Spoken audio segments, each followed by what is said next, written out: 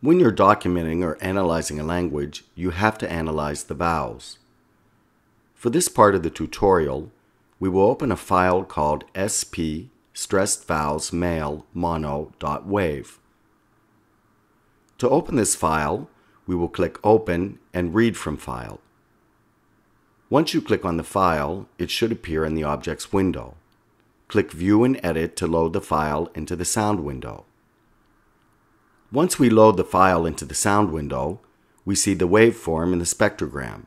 As you already learned, a formant represents several prominent bands of frequency that is measured in hertz. These black bands are what determine the phonetic quality of the vowel. Unlike consonants, vowels have energy at many frequencies. The frequencies at which these black bands occur are different in the A vowel than they are in the A vowel.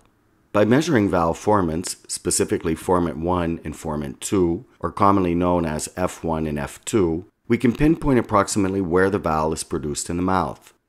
Next, we will select the word piso and will locate the first vowel.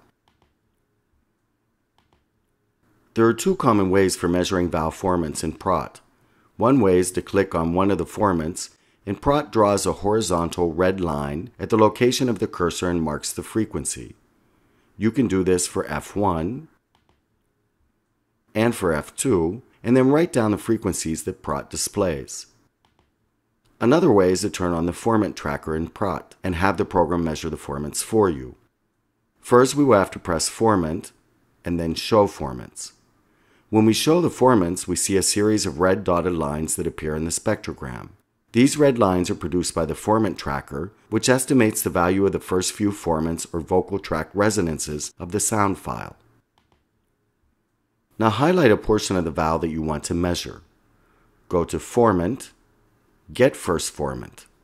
A window pops up with a value of F1. This is much more accurate than the previous method. You can take a shortcut by clicking the F1 button on your keyboard and you'll get the first formant value. Also, you can click the F2 button on your keyboard and get the value of the second formant. When measuring formants, you'll want to pick a time that's close to the center of the vowel.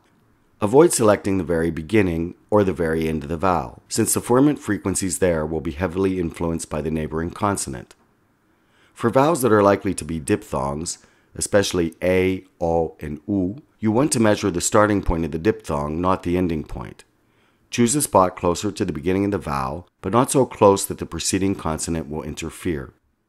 Now that we've learned about measuring formants, we're ready to get some practice measuring vowel formants in Spanish.